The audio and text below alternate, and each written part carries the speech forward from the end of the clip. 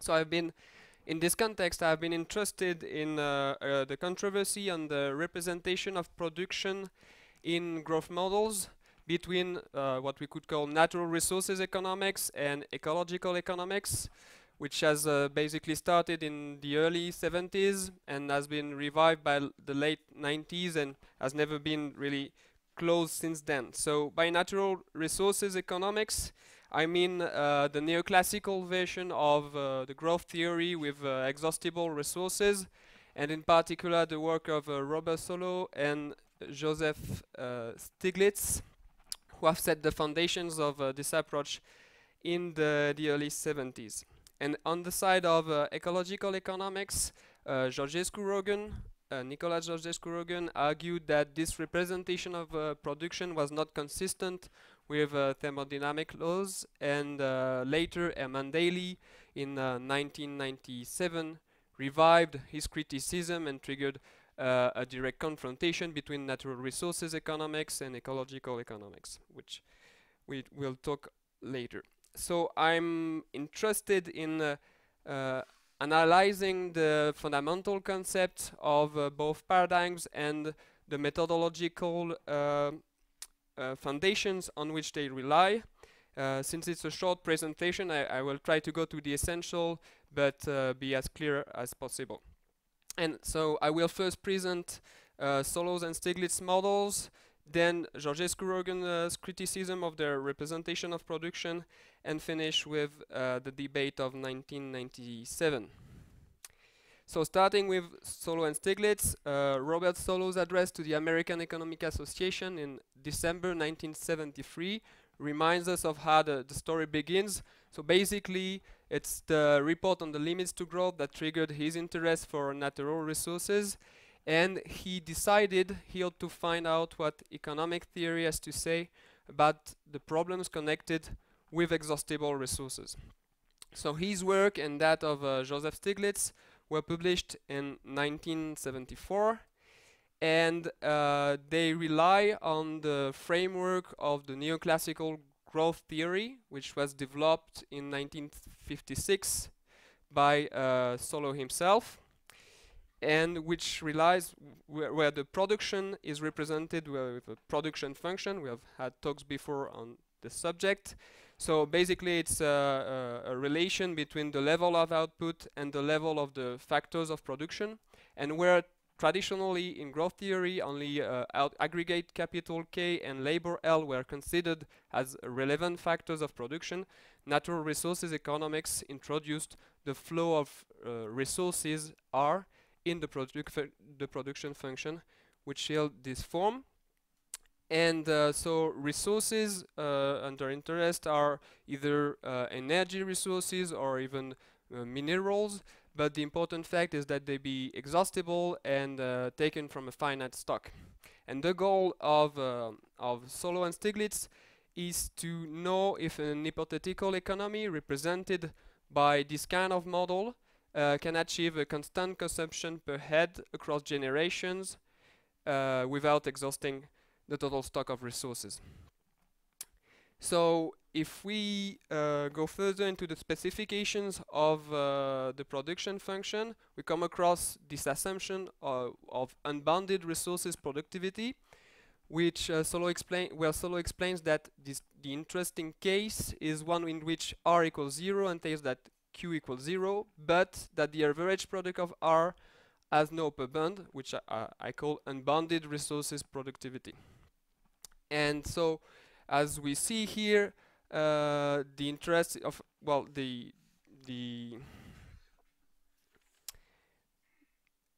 this assumption is mainly motivated by concerns of mathematical concerns of avoiding trivial cases where the answer to the initial problem is obviously positive or obviously negative. And this assumption of unbounded resources productivity will be at the center of the controversy with ecological economics. So with this common assumption, Solow and Stiglitz will explore the slightly different cases with slightly different specification of production functions. So for example, Solow considers the case of a constant population and with no technical progress, where he uses the Cobb-Douglas production function of this form. So here, unbounded resources productivity is mainly achieved by the substitutability of capital to resources, which mathematically means that the ratio Q over R can grow indefinitely provided that K is large enough. On his side, Stiglitz considers the case of growing population at a constant rate, and he introduces technical progress with an exponential term, which yields and uses otherwise a similar Cobb-Douglas production function. So he has this kind of function. And now unbounded resources productivity is mainly related to technical progress, which is mathematically just a variation of the production function that is unexplained by other factors of production.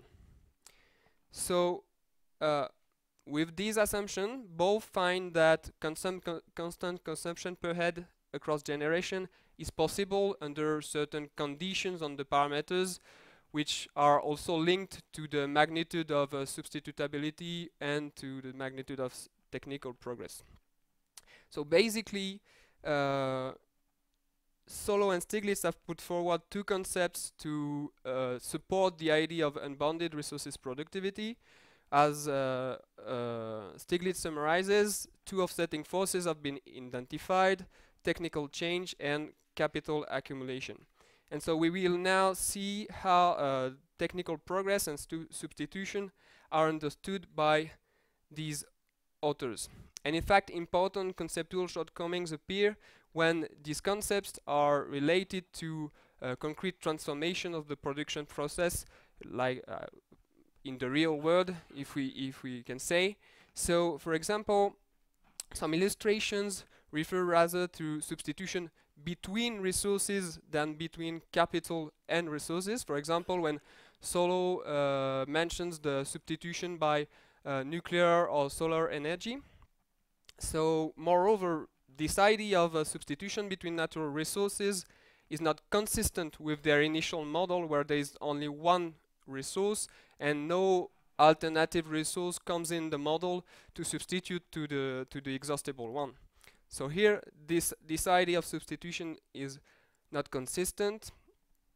The other illustration is less resource-intensive goods by changes in the composition of the output. But once again, the role played by capital in this idea of substitution is not really clear, and this is not even consistent with the model, where the output is just an aggregate production index, where there is no possibilities of, well, at least changes in the composition are not really considered. And the last illustration given by these authors is the case of fuel-saving technologies, which in fact seem at least more consistent with the idea of capital substituting to resources. But the problem here is that this illustration is also used for technical progress. So what we see is that the concepts of substitution and technical progress are somehow overlapping, and that they are not easily considered separately as it is done at the mathematical level in these models. So my suggestion is that these issues come from a model-based methodology, where in fact the model precedes and gives rise to the concepts of the theory. So substitution and technical progress are first mathematical properties of some production functions, and when they are related to actual transformation of the production process in the real world, they reveal inconsistencies. Nevertheless,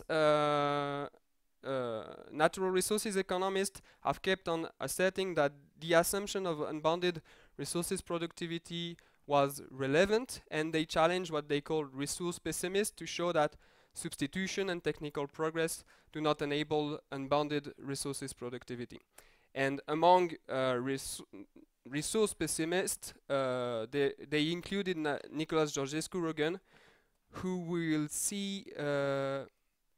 who will examine his criticism of natural resources economics now. So, Nicholas Georgescu-Roegen published in 1971 a book called The Entropy Law and the Economics Process, where, among other things, he advocates that thermodynamic laws should be accounted for in economic theory.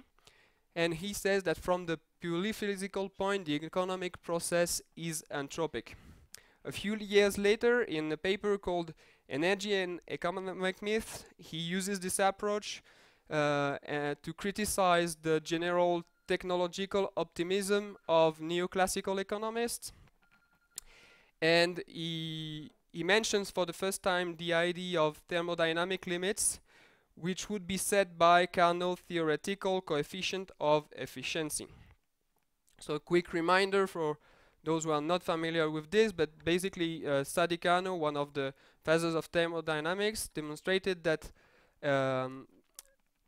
thermal engines have the efficiency of thermal engines has a theoretical maximum, which means that the input of thermal energy cannot be fully transformed into mechanical work by the engine.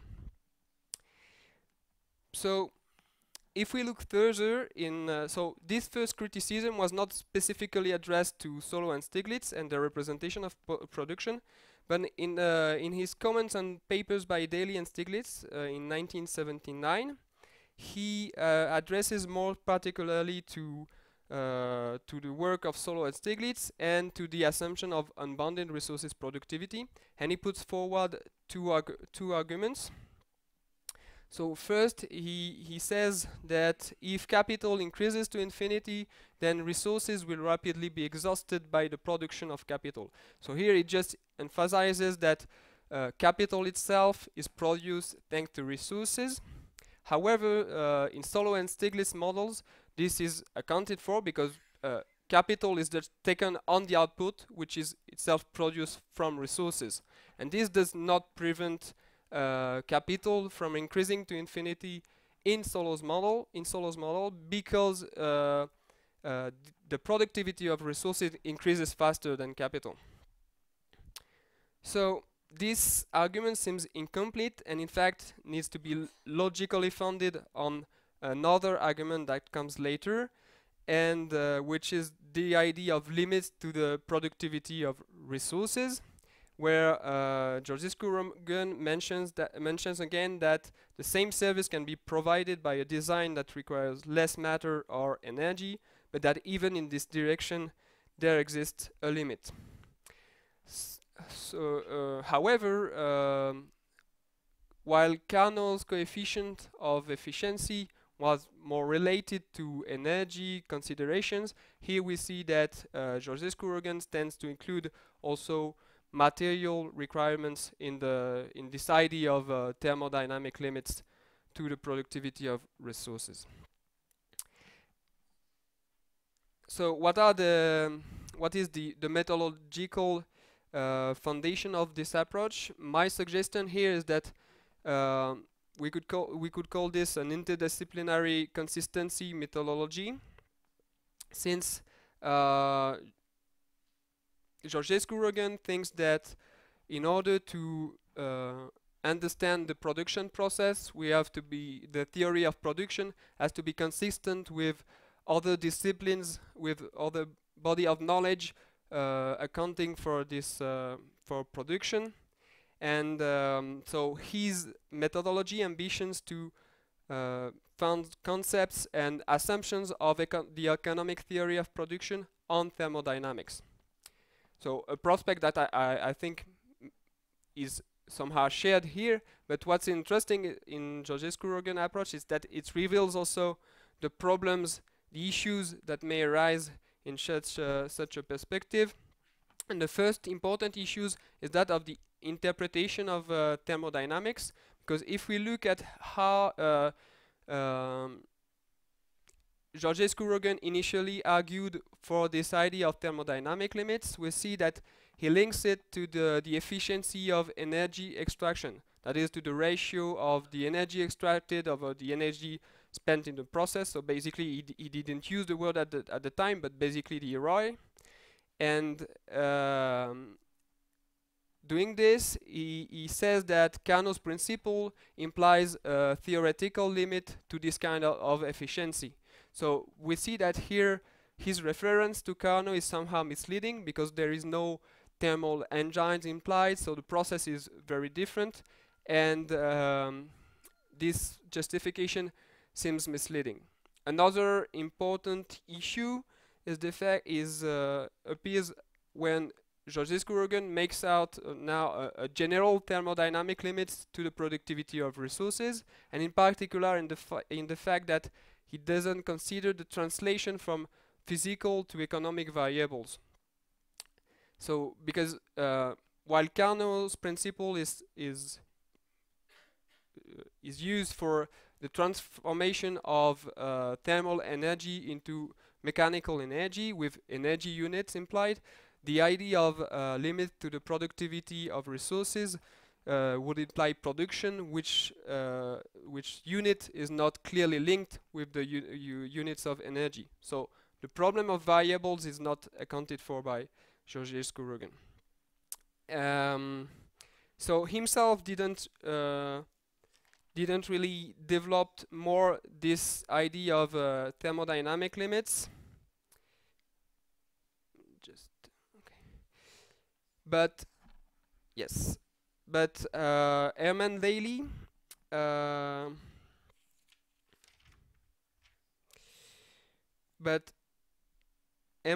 brought this idea back 20 years later and triggered a direct confrontation between natural resources economists and ecological economists.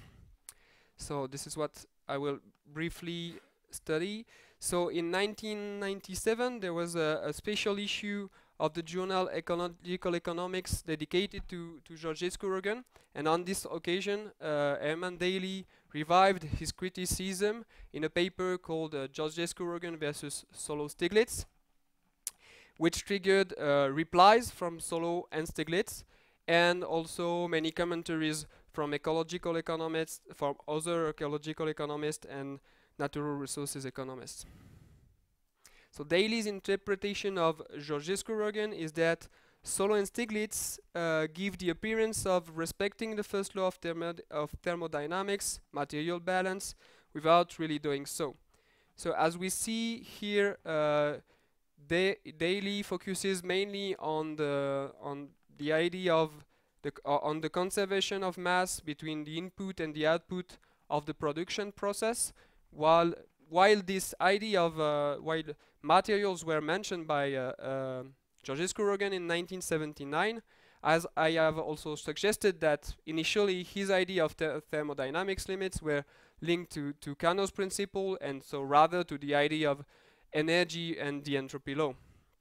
So here again we see that the interpretation of this idea of thermodynamic limits is not really clear and straightforward in ecological economics. If we now regard what is said about the production function, new interesting questions are put forward by the debate. So first, Daly suggests that production functions can only pretend to represent substitution between the existing state of the art and not with future technology, and that this makes the assumption of unbounded resources productivity even more inadequate, because production function will not include future technology. So unfortunately, Solow and Stiglitz didn't really reply to this question of the relation between actual state of the art, improves future technology, and the production function. So the state of the production function relative to this question is not clear. Another important question is whether production is measured in physical or value units, with Daly asserting that even production functions that yield services are producing a physical output, while Stiglitz replies that output is measured not in physical units but in the value of the services associated with it. So these questions once again shows that the notion of production itself needs more conceptual analysis in order to answer these questions, and in particular that the relation between natural resources, the services they provide, and the value of the services is still not conceptually very clear in this controversy. So I don't know, 1 minute. So basically I will not repeat what I have just said here, but what's interesting for me is that these paradigms I've later framed the analysis of sustainability in economics, because for example Solow used the substitutability between man-made capital and natural capital as a whole in order to advocate the what we call now weak sustainability perspective, while ecological economists, and in particular Daly, used this idea of limits to substitution to promote the strong sustainability perspective. So this controversy sheds some light on the opposition still relevant between weak and strong sustainability, and on the conceptual issues it may veiculate. And the other important things that appear is that theories and models of production are at the center of preoccupations for sustainability in analysis in economics, and that regarding this, the production function has raised many questions in the controversy, but also ecological economics didn't appear with a clear theoretical alternative to this representation of production. So this invites to study further the theoretical and methodological questions at stake in the representation of production with natural resources. And I thank you for your attention, and I will be glad to have your question.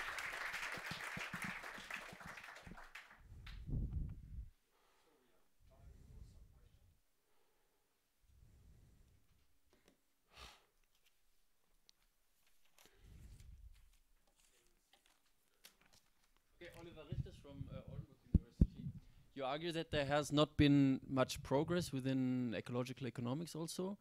I think there has been a lot of progress over the last decades, really. Let's only remember the work by Benjamin Warr and Robert Ayers, by Rainer Kümmel, Dietmar Lindenberger, that have continuously worked on precisely developing more realistic production functions with empirical estimation, and that showed that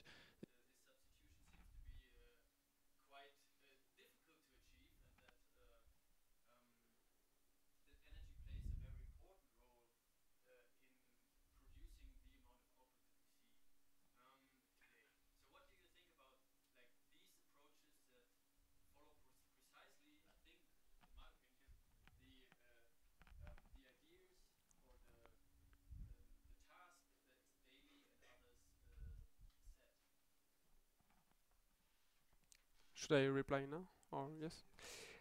So I am working as another part of my PhD on these works. So the first thing that is important is that they use production functions, so that more or less they have chosen to stay in the neoclassical framework. They just use other production functions, what they call Linux production functions. So I don't. My point is not to criticize this; is to see how this has changed the perspective on the representation of production. And in fact, there are both in this approach. There are both theoretical stakes and also empirical aspects to be studied. So I have no answer right now. What seems interesting is to see how the problems that were raised in this controversy are taken into account in these works and others. So that's what I will intend to do step by step, looking at how different issues are dealt with or not in different perspectives. Okay. Is there another question? Yes. And yes, just another point. I didn't say that since then ecological economics has not gone further. My point is very historical, right? I'm not very up to the point on the latest literature in the domain. So my point is to say, look, when these concepts were put forward, there was something, there were some issues, and maybe ask whether these issues have been taken into account now or not. Dominique Chauvin, prospectivist. You presented the subject of resources with 2 points of view, one which is purely economic and the other one which is ecologic. But my question is about upstream of that, is about the definition of resources, because in both cases you assume that resources is known and is well defined. My question is that even the concept of resources is not very well defined, because taken into account the evolution of thinking and the time, the resources can become a nuisance with the time, which was the resources in the past can become a nuisance. And conversely, you can have some nuisance today, like CO2, for example, which could become resources tomorrow. So on a pure economical point of view, not only you have this divergence of interpretation on throughput, but you have also, in my opinion, an uncertainty about what resources is. Just an example, 20 years ago, in my company, Total, we decided to compute the reserves of the company, but we decided on sustainable development point of view to downgrade the reserve, taken into account the reserve which were below the forest or below the town or whatever. And this was not accepted by the management of the company at that time. And presenting a result like that, it was a nonsense for them. But 20 years after, it's become to be a reality. So on a pure economical point of view, the question about resources is an open question. So yes, I think the situation is a bit different for natural resources economists and ecological economists, because in fact that's what I said. Natural resources economists mainly think about from models, so they don't even really care. If you look at the literature, they don't even really care about what they call resources and what is its importance for economic production, etc. So I think that this is really from the model-based methodology, right? Ecological economics from their thermodynamic point of view have pushed further, I guess, the notion of resource and trying to identify more accurately what could be a resource in the long term or in the short term, etc. So the question is a bit different, but yes, the notion of resource itself could be a point of argument. So we will take 2 more questions. Yes, thank you for this talk. I'm Gilles Ramstein. I'm just a climate modeler, so I don't know many things about what you say. But it was really clear for me. It was really interesting to and very okay. But I get a question. Maybe it's a very naive question, but you explained very well the difference between natural resources and ecological point of view and changing the production function. But for me, when you get a model and some understanding of a system, you may make some prediction that could be better in some framework than on the other. But you never talk about this capability of your model to predict something. So I think this is related to the first question too, because the question of predictive power of a model or another one is related to the empirical question of confronting these production functions with actual data on energy, capital, labor, etc. So I have put aside this question because, in fact, in this specific corpus, the question is not really dealt with. Usually, Solow and Stiglitz refer to previous work on production functions, and notably by Nordos and Tobin. Sorry, no, but they don't really deal themselves with the problem. So trying to separate the different aspects of the question. I have been focusing on the theoretical stakes here, and I'm working on the empirical aspects of production functions with energy resources in other part of my work. But as I said before, this is a work in progress, and I would not pretend to state now what I think on this question. But it's the other side of the question. Coming back to your resource issue, let me phrase this question slightly different. Can you think of a single resource we don't have a substitute for? For example, fossil energy, we could go to lithium and deuterium and do fusion. We could go to solar energy, and those are substitutes then as well. And if you really don't have anything we couldn't substitute, then the question is, at what time scale is that a resource runs out relevant? Is it 200 years? Because technology changes an awful lot in 200 years. I mean, if you told me that the only thing we have is coal, I'd be very worried about running out of energy. But if I can substitute renewable energies, maybe we're worrying about the wrong thing. Yes, but what was interesting for me is that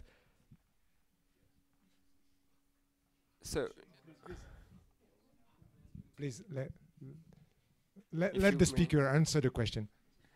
But what's interesting here is that this question of transition and of substitution between resources is in fact not on the table at the time, because as we see when Solow and Stiglitz developed their first model, they are not considering at all substitution between resources.